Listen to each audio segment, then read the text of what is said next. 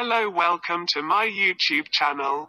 In this video we tell you about Austro-Hungarian Empire.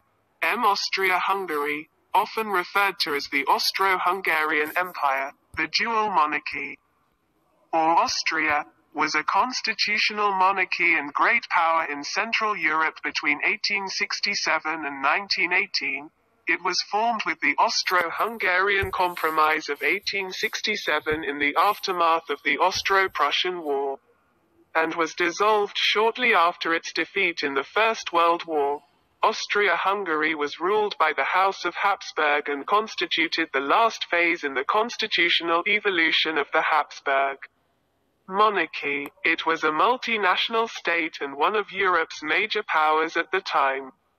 Austria-Hungary was geographically the second largest country in Europe after the Russian Empire, at 621,538 kilometers to 239,977 square miles, and the third most populous, after Russia and the German Empire. The empire built up the fourth largest machine building industry in the world, after the United States, Germany and the United Kingdom. Austria-Hungary also became the world's third largest manufacturer and exporter of electric home appliances, electric industrial appliances, and power generation apparatus for power plants, after the United States and the German Empire. At its core was the dual monarchy, which was a real union between Cisleithania, the northern and western parts of the former Austrian Empire, and the Kingdom of Hungary. Following the 1867 reforms, the Austrian and Hungarian states were co-equal in power. The two states conducted common foreign, defense, and financial policies, but all other governmental faculties were divided among respective states.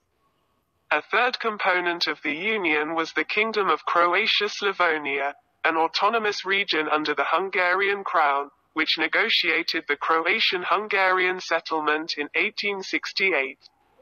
After 1878, Bosnia and Herzegovina came under Austro-Hungarian joint military and civilian rule until it was fully annexed in 1908, provoking the Bosnian crisis among the other powers. Austria-Hungary was one of the central powers in World War I, which began with an Austro-Hungarian war declaration on the Kingdom of Serbia on the 28th of July 1914.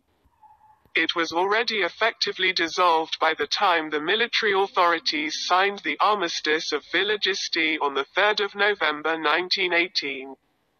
The Kingdom of Hungary and the First Austrian Republic were treated as its successors de jure, whereas the independence of the West Slavs and South Slavs of the Empire as the First Czechoslovak Republic, the Second Polish Republic, and the Kingdom of Yugoslavia, respectively.